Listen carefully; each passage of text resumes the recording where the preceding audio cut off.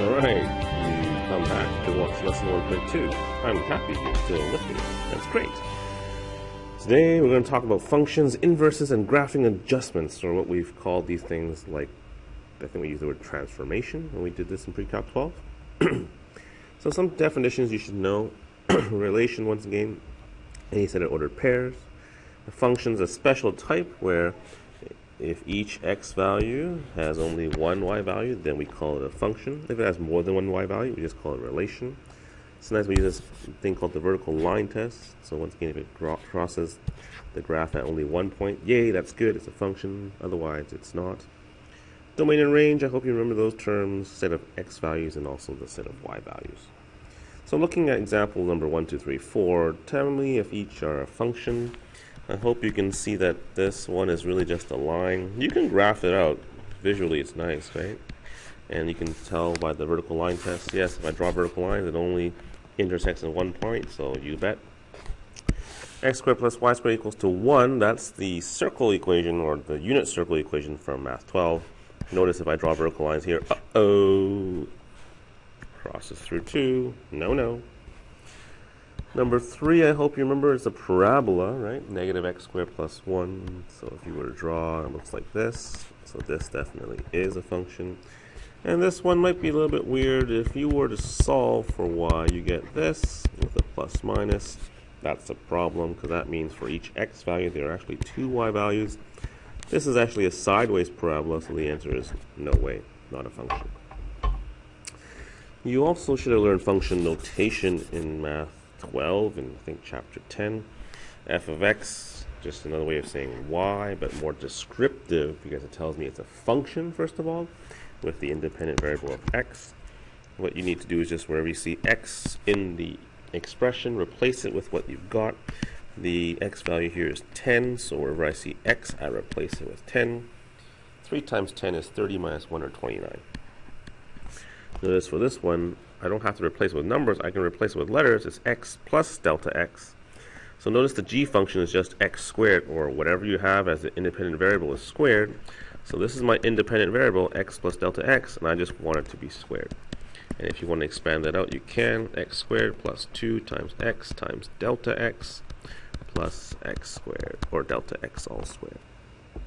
7 and 8 are what we call composite functions. It's a function within a function. So notice in this case, the f of x is inside the g function, which means I'm using f of x, or its value, as the independent variable for my g function. So wherever I see x in my g function, I'm replacing it with 3x minus 1. And my g function says I should just take whatever I've got and square it. And I'm going to do that, and I'm going to get this as my answer. F of g of x, this is just another way of writing it like this, f of g of x. And that means my g function becomes my independent variable for the x. X for f of x is just this, and so the answer is just 3x squared minus 1. Okay, hopefully that's a good straightforward review. Otherwise, chapter 10, Pre-Calc 12. Domain and range now for these lovely functions. You should learn these functions in Math 12 too. This is the square root function. Looks like this. Hope you remember that all the numbers underneath the square root have to be bigger than 0. So therefore, the domain is x is greater than or equal to 1. The range is, of course, greater or equal to 0. So there you go. Number 10, the reciprocal functions for Math 11. Do you remember having a vertical asymptote at x equal to 2? And drawing this funky graph? I hope you do. The domain is not equal to 2. The range can't be equal to 0. Number 11, I gave you the graph. Yay! But you should be able to tell me the domain and range. Try. Yeah, there's 2 vertical asymptotes this time. And notice the range is a little bit tricky. It's bigger than 1. That tells you this portion up here, right? But also, y has to be less than 0. That tells you this portion down there. Okay. Some more terms, a one-to-one function. That just means that, like a function, for each value of x, there's one value of y, but also there is only one value of x for each value of y. So not only does it have to pass the vertical line test, it also has to pass the horizontal line test. And an inverse function, that's where you switch x and y and solve for y. This notation I hope you remember, f negative 1 of x. That's the symbol for inverse. And once again, the idea to solve the inverse is you switch x and y and solve for y. And if you have points a comma b on the inverse becomes just b comma a. So you're switching the x and y values. Okay? Next page. This question says, which of the relations in 1 to 4 is a function, first of all, with an inverse that's also a function? So looking back at the previous page, which one's a function? We're only looking at 1 and 3. But which one of these, when I do the inverse, so that's when I switch x and y, I also get a function. And I hope you can visualize and say 1 is a function, because it's a line still. But for number 3, if I'm switching the x and y's, the graph looks like number 4, and therefore it's no longer a function. So therefore the only one that works, you got it, is example number 1, the line.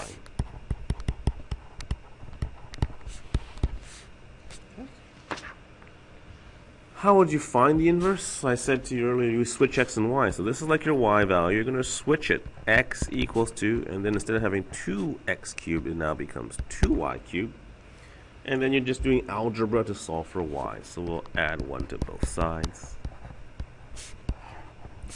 We'll then divide by 2. And then I want y, not y cubed, so I'll just take the cube root of the entire expression. And there you have it. But I would like you to use the notation. So f negative 1 of x equals to the cube root of x plus 1 over 2. Cool?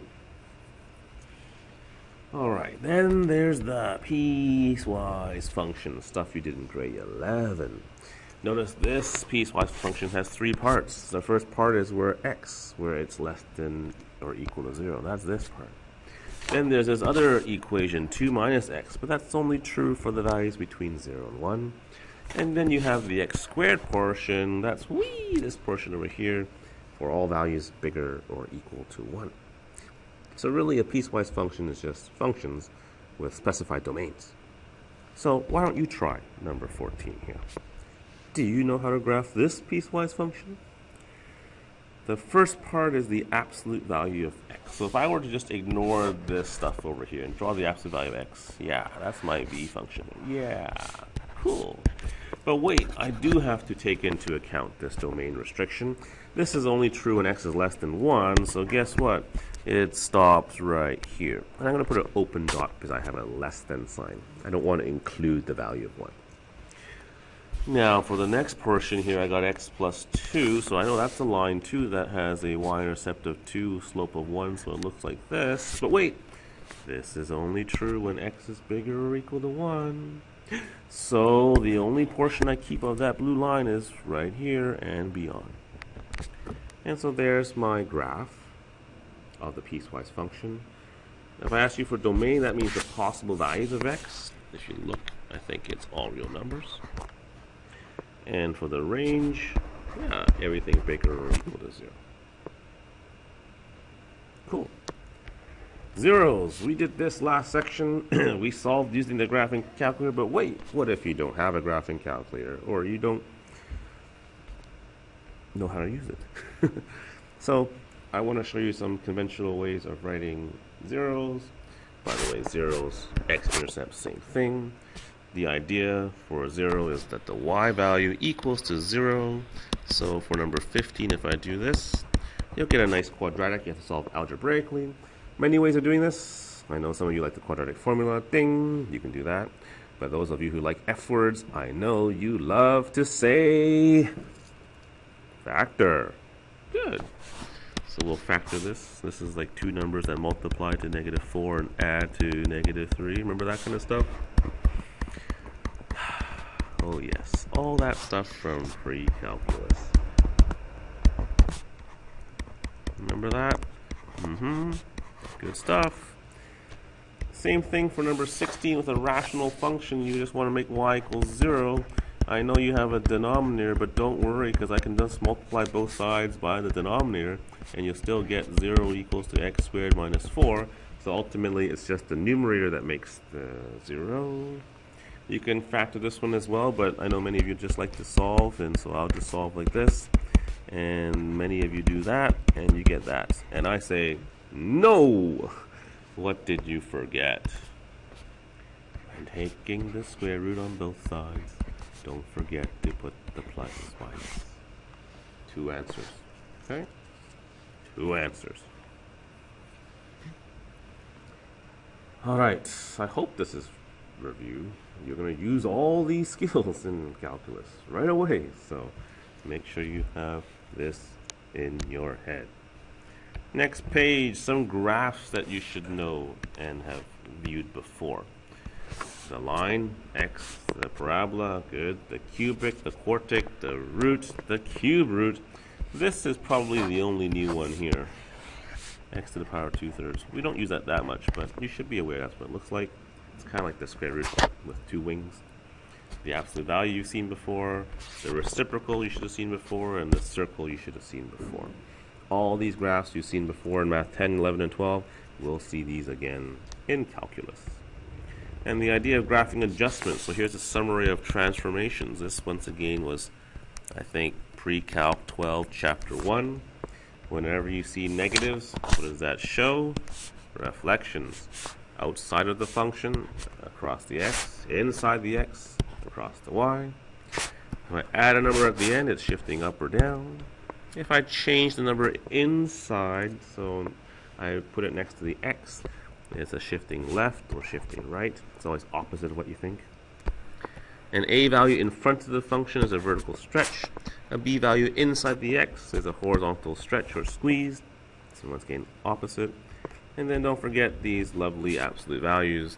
If the idea is to take the absolute value of the entire function, then everything below the x-axis is gone, and it's reflected to the above. And this one might be new, but this says just reflect all the x values, meaning I want you to get rid of all the negative x values because they're no longer there. So to completely eliminate points to the left of the y-axis. And then you really just do a reflection of the right half of the graph over to the left, because the negative x values are now the same as the positive x values, which of course produce the same y values. I'll show you this in example. Okay? Turn the page. Alright, I've got my lovely graph. I'm going to ask you to do these transformations or adjustments to it. I always like you to tell me things in words first before we actually do it. And you don't have to do it all in one step. You can do it in 2 or 3. F of x plus 2. Notice this is inside the bracket, so it's something to do with the x value. This is a shift 2 to the left. So all I need to do is take this graph and move every single point 2 to the left, 2 to the left, 2 to the left, 2 to the left, 2 to the left, and then just draw. Same shape, just a transformation. 18 though, this 2 is not 2 to the left, that means going 2 up, and that negative is a reflection in the x-axis. Now when I have 2 things, what do I do first? I like to think about Bert and Ernie, my friends from Sesame Street. I don't know if you guys actually watched that when you were young, but it was a good show. B stands for the basic graph, so we start with the basic graph. E is my expansion and compressions, so the stretches. R then is my reflections, and then finally I do my translations. So in this case I would reflect first. So if I reflect in the x-axis, that point up there is now down here. The one on the x-axis stays as is.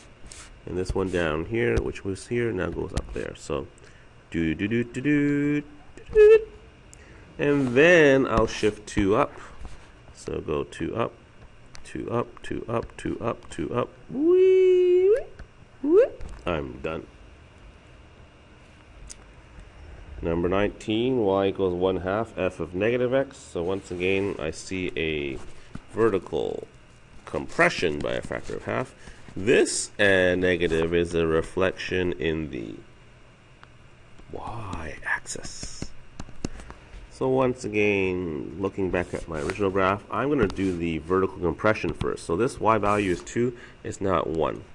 The y value at 0 stays at 0 because you can't really compress 0. The y value at -1 becomes now -half. So here's my compression, flattened it out. Whoop.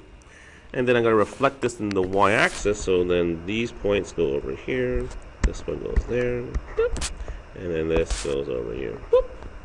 Oops, not there. Whoop. Whoop. Whoop. Ding, ding, ding. There we go.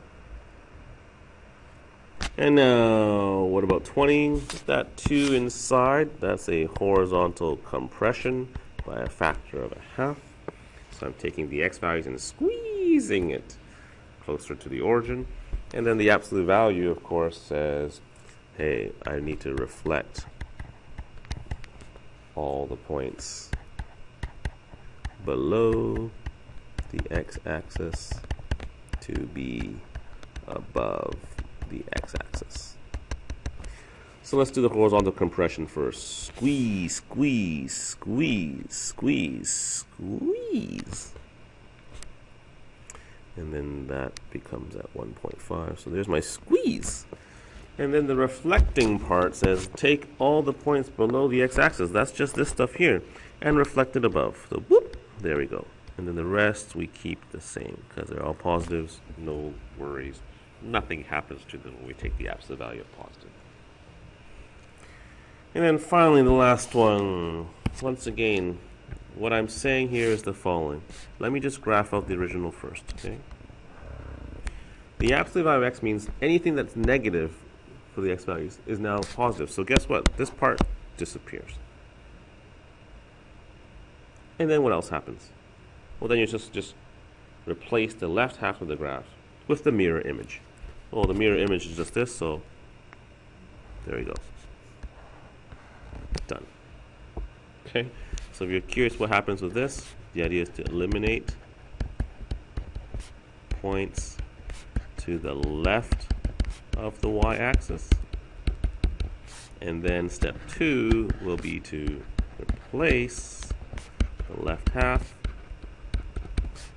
with graph of the mirror image of the right half.